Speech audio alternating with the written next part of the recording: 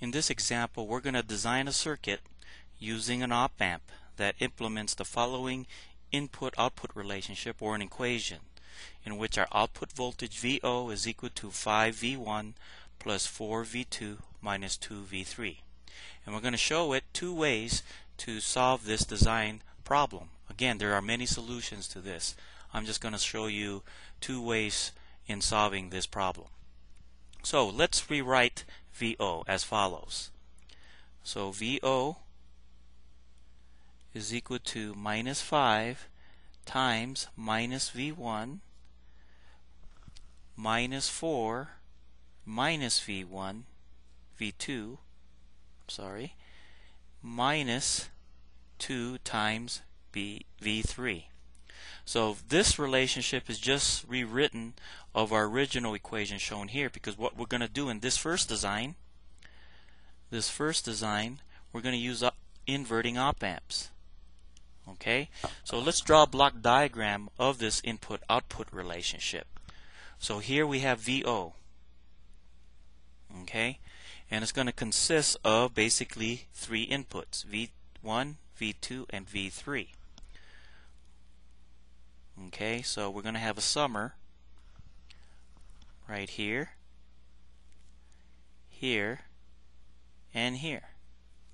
Now we're going to take that VO is going to consist of this first term minus 5 V1.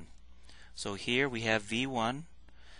We're going to invert that, so that's multiplied by negative V1, and then we're going to multiply this again by negative 5, and the output of this inverting gain will feed into this summer here.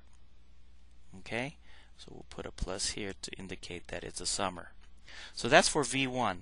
Now for V2, we're going to invert V2, so that's negative 1, and we're going to invert it with a gain of minus 4, and therefore this is our second input to VO, or the summer. And then finally we have V3. We're not going to invert it this time, except we're going to invert it with a gain of minus 2. So here's our three terms. So here's our summer with the three inputs consisting of these three terms. So it's V1 times V5, because negative 1 times negative 5 is 5V1. So the output of this is 5V1, as shown here in the first term. Here V2 is negative 1 times negative 4 is 4. So that's 4V2 as our second input to this summer. And then finally, here we have the output of this gain of negative 2 is just simply negative 2 V3. So when you add up all these terms, that's give us as an output here as 5V1 plus 4V2 minus 2V3. So that's our block diagram implementation, and now the next figure will show you how it's implemented in terms of using op-amps.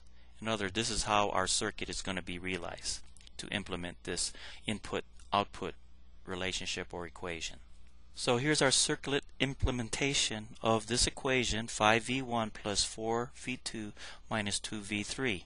And we wrote it again, as you recall, as our output voltage as minus 5 times minus V1 minus 4 times minus V2 minus 2 times V3.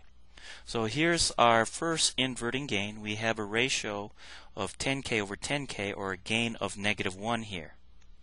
So here we have a gain of negative 1 for V1. And V2, we have the same thing. 10K over 10K is 1, and since this is an inverting amplifier, it's a gain of negative 1 as well. And then for V3, we don't multiply it right here, and we're going to amplify it in terms of our summer. So here Here's our summer configuration denoted by this dashed green line. Alright, and we have in our feedback resistor of 50K, and our input resistor here is 10K. Again, this is an op-amp configuration, so 50K over 10K is a gain of -5. So -5 times -1 for V1 is 5. So this is for our first term of our output. Our second term, V2, again, it has a gain of -1, but it's 12.5 is our input resistor. Our feedback again is 50, so 50 divided by 12.5 is a gain for V2 of -4. So -4 times -1 here is equal to 4. So that's our second term. And then finally, 50K divided by 25K has a gain of 2. Since this is inverting, it's for V3, it's a gain,